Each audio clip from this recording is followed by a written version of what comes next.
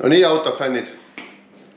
Tegelikult me oleme teinud siin ühte ja teist laadi videosi ja näidanud, mida me siin töökohas teeme. Aga ma mõtlesin, et näiteks siis järgmistes saadetes natuke rohkem seda tavaauto tuunimist ja sellist chiptuuningu teemat, et mitte ainult siis bensiinimootorid ja turboautod, vaid ka siis diislid ja vabalt hingavad. Ja praegu hetkel siis Lauri ongi teel kohe Dünosse. Aga ennem, kui ta Dünosse läheb, siis ma näitan autot ja Mallart räägib teile siis, mis selle autoga on tehtud ja mis plaanid temaga üldse on ja mis asi ta on. No tšau, Mallart! No tervitus! No kuidas sul läheb? Kuule hästi, näed, töötame siin ja teeme autosid aina kiiremaks ja kiiremaks. Ja mul on ka hea meel, et Mallart on hakanud rohkem siin kaamera ees olema, mitte seal taga. Ja siin te vaatasite juba seda valge Bemmi saadet, et kui teile meeldis, et Mallart siin kaamera ees rohkem on, siis kommenteerige ja paneme teda rohkem sinna. Aga räägi sellest Bemmist, mis tegema hakkame. Ja meil on siin 2018 aasta 5. seeria BMW, see on 540 X-Drive ja me oleme seda tegelikult juba korra tuuninud, aga me tegime ilma Dünota sellise kerge tuuningu härrale ja ta siin käis juba võistlemas igasuguste M3-de ja asjadega ja võitis ja nagu ikka öeldakse, süües kasvab isu, eks ole. Et nüüd me paneme selle auto Dünosse ja vaatame, palju me sealt siis jõudu kätte saame. Et noh, klient väga tahaksid siin ikka 1000 Newtonit võiks tulla ju. Teeme siis siukse Tallinna kõige kiirema diisel BMW äkki. Noh, naljaga pooleks, aga ma lähen auto juures ka käin ära ennem kui Lauri jalga laseb ja siis juba järgmised kaadrid on Dünost ja siis võtame juba teema kokku. Tegelikult, miks me kasutame Dünopinki on sellepärast, et saaksid tuunimisel ka tagasisidet. Logid ei ole ainukene asi, millega sa näed, et kuidas see mootor käitub või mida ta tahab, aga Dünopink näitab meile reaalselt ära, kuidas auto mingile muutusele reageerib. Sellega õpin mina seda autot tundma ja saame ka parima tulemuse. No Lauri, tere hommikust. Hommik. Mis sa teed ennem? Ma vastan aru, et iga auto, kui ennem kui tuunima hakkab, Lauri kontrollib õli taseme ära, sellepärast, et meie oma hingekirja, ütleme siis väljund kepsu võtta ei taha. Ja tegelikult oleks ilus ka, kui auto tuleb tuunima ja õli oleks normis, aga millegipärast siukene 6-70% autodest tuleb ikka nii, et sul on õlitase miinimum või pole sedagi. Et see tähendab seda, et tuunimine on oluline, aga auto hooldus mitte. Nii et ennem kui ta Dünosse läheb, me paneme natukene õli ka kindlasti juurde ja siin see auto siis on. Kahjuks me ei saa talveti näidata teile puhtaid, ilusaid, laikivaid autosi, aga pole oluline, sisu on tähtsam.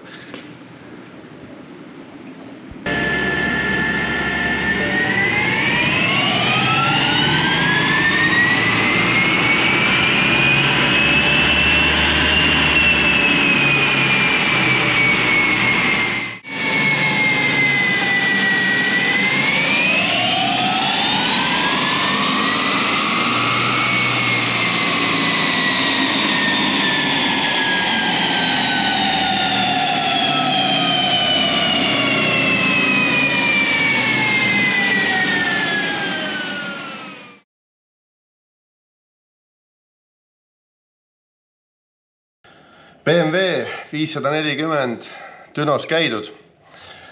Põhimõtteliselt oli plaan, et võtame siis Dünost absoluutse maksimumi, vaatame, mida selle mootoriga üldse võimalik välja võtta on. Mitte mootori, aga ütleme siis turboga on nagu tegelikult see põhiline, mis siis piirama hakkab. Ja oli plaan, et proovime ära. Algselt, nagu ma rääkisin ka vist, et oli meil tehtud tuuning, mis oli, kohe võtame graafiku ette. Nii, kus sa oled?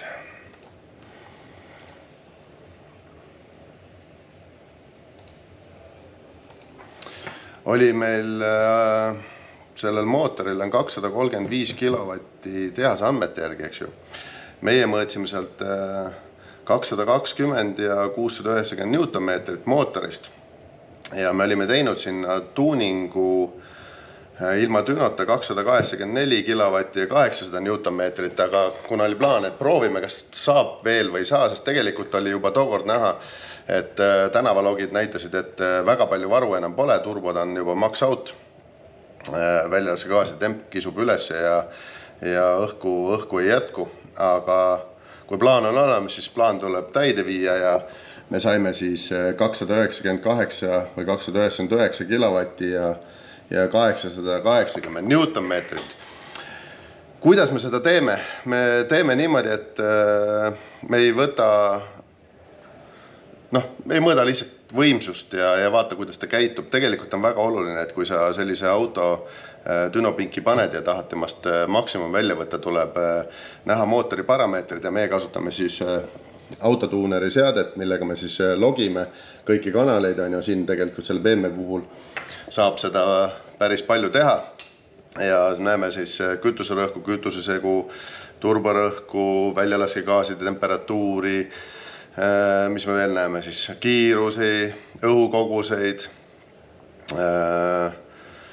piusti lahtiüleku aega, me näeme ka arvutuslikku newtonmeetrit, eks ju, ja siis selle andmete alusel ja analüüsi alusel siis me otsustame, kui palju me sinna veel lisame, kas me saame sealt edasi minna, tõmbame piiri kuskile ja tavaliselt me proovime, kompame selle maksimumi ära ja tõmbame sutsukene alla ja läheme tänavale, testime ka tänavale ära, et kuidas see auto töötab, aga täna hetkel võib öelda, et 300 kilovatti ja siuke lähes 900 newtonmeetrit on selle BMW 540 diisli 2008 aasta mudeli maksimum. Mina ei tea, kui palju teised on seal saanud, ma ei ole isegi seda uurinud, mina lähtun alati oma andmetest, analüüsist ja see on see, mis see auto on nüüd siis siin kuu aega või kaks kuud on juba sõitnud, nii et võtame järgmise auto ette ja näitame teile siis lisaks nendele võidusõiduautodele või siis võimsatele hobiauto'dele ka, kuidas me tuunime ja mis tulemusi me saame siis täiesti tavalisest tänavaautost. Nii et lähme alla, vaatame juba järgmise. Võtsime kokku, nüüd ma tulin alla, vaatame, mis Lauri täna teeb. Täna tal on Toyota Land Cruiser, see on nüüd täiesti tutikas uus mudel. Siin ei ole isegi enam õhk interkuuler, vaid on vesi interkuuler, mis on siis Toyotal nüüd uutel mudelitel kõigil peal. Ja automaat käigukastiga ja Lauri loeb mulle softi. Me oleme nüüd mõned sellised juba teinud. Tagasiside on olemas, valdavalt ikkagi positiivne. Oleme teinud ja arendanud seda softi nii nagu tehas teeb. Tuleb softi uuendus ja nüüd on juba, siis see peaks olema siis äkki 4. selline. Ja no, mis on nagu põhiline kaebus nende autode puhul on see, et kliendid ütlevad, kui on kerge koormus, pinnagaasiga minnes hakkab väristama, tal ei ole jõudu ja mis on eriti suur probleem kõigi teiste jaoks ka, on see, et kui sa pead käru või siis sõidad niisama maantee peal 90 km/h, siis ta viimast käiku sisse ei pane või siis paneb ja loobib sisse-välja, et newtonmeetrit jääb sutsukene väheks. Ja nüüd, kui ma olen sinna softi välja töötanud ja neid klientidel lasknud testida, siis tagasiside on positiivne ja nüüd juba järgmise kliendi kaudu see info levib ja auto on juba siin, nii et Lauri, sellele ei tulegi virtual read'i, tuleb täitsa lugemisega soft välja, jah? Lugemise peale, jah? See on alati selles mõttes hea, et sa saad reaalse softi, mis on siin aju sees, mitte ta ei tule siis ID ja hardware'i numbri järgi kuskilt virtual serverist, kuigi see on oluliselt kiirem protsess, aga siit saab reaalse softi kätte ja seda softi saab siis muuta, näed, Lauri alati mõõdab õli taseme ära, sest et autoga tehakse ekstreemset testi, mõõdetakse kiirendust ja meie ei taha, et meie käes see auto katki läheks. Päris tihti on niimoodi, et auto tuleb päris uus, õlitase on miinimumis või üldse alla. Täis. Sellel on korras? See on korras, jah. Ei ole diislit täis? Kõik on hea. No aga vaatame. Lauri võtab kaamera kaasa, teeb paar kiirendustesti, sõidab ja siis vaatame, mis tulemus on. Proovisid lõpetatud, käin nüüd veakoodid üle, auto on puhas õnneks. Sõidu jooksul mingit probleeme ei esinenud, kiirendus on parem, muidugi 1 sekund, kui öelda, siis ei kõla nagu midagi erilist, aga tegemist on siiski Land Cruiseriga päeva lõpuks. Ma testin seda 70-120-ni 4. käiguga selle auto puhul ja 4. käik ei luba mul kohe vajutada pedaali põhja.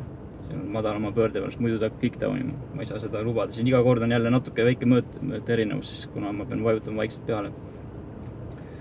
Ma annan Viljarile teada, mis siis ma nägin, tundsin, saame auto kätte anda. Tema võtab ka viimase otsuse vastu, kas ta saab midagi äkki muuta, paremaks teha. Ja rohkem ei olegi. Autol on 0,1 barri turborõhku juures, 10 ühikut kütust. Selline tavapärane Länkari tuuning. Sõidumugavust juures, vääned natuke madalamad ja auto kiirendab paremini. Siin ma teengi, laua taga teen siis failis muutused ära. Vaatan üle kõik, mis ma olen siin välja töötanud erinevate autodega ja põhimõtteliselt salvestan ära ja Lauri kirjutab peale ja läheb teeb väikse sõiduni, et nii lihtne see ongi, pealt näha. Testis Land Cruiser ära ja täpselt nii nagu ma rääkisin, Land Cruiser enam alt ei vibreeri, üleval kruisides vahetab ilusti käiku, 2-3000 on kohe tuntav väände erinevus. Kiirendusmõõtmise tegi 70-120-ni, see oli 1 sekund erinevus. See on juba, ütleme niimoodi, et minu kogemusel ütleb, et poolest sekundist tunneb juba seljaga. Aga see, et kuidas ta sõidab seal põhjagaasiga üleval pöördes, ei olegi nii oluline, kuidas tundub see keskmine madalal pöördel ja siis see mid-range, see teeb selle asja lõbuseks. Aga nüüd ta käis juba Audiga sõitmas. Me tegime vahepeal siin Audi A5-le tegime väikse tuuningu, Stage 1 oli kliendi soov. Algselt on 176 kilovatti, 500 newtonit, nüüd on üle 200 kilovatti ja siukene 780 newtonmeetrit juurde ja palju kiirendusvahe oli. Lauri teeb alati diagnostika, proovisõidu. Ma võtan spikri ette. Meil on siin kurat käekirja nagu arstil. Mis see vahe on? Arst, jah? Autoarst. Autoarst. Stage 1, 70-120, 6.2 oli, 5.2 on nüüd. Noh, täpselt samamoodi nagu Land Cruiser. Ma räägin, see sekund on väga suur vahe. See on 6 ja 5 sekundit. Ja no see loomulik, et see on A5, see sõidab poole kiiremini selle vahemaa, aga ütleme nii, et auto on korras. Ma saan aru, et sa vaatad veel üle midagi siin. Noh, vana auto puhul nagu ikka hakkavad siin mõned asjad juba järgi andma. Siin on õlileke, aga see on võib-olla filtrist. Siis on nagu ikka meil Audi V5 on täis midagi. Siis käid niisama üle vaatad, et midagi uut ei ole tekkinud. Jah, sellepärast, et Lauri teeb alati sellise põhjaliku kontrolli. See tähendab seda, et kui ta sõidab ennem ja pärast, ta teeb diagnostika, vaatab auto füüsiliselt üle ja kui on meil kahtlus, et autol on ka selline vigastus või probleem, mis ei luba meil tuunida, siis me ka ei tuuni. Selles mõttes võite kindel olla, et katkist autot me ära ei tuuni ja kui klient korda ei taha teha, siis see auto jääb meie poolest tuunimata. Aga selliseid asju juhtub harva, aga siiski vähemalt on teada kõigile. Kuule, aga võtame järgmise auto ja ma arvan, täna on meil mõni veel, nii et olge tublid. Subscribe, like ja tulge läbi.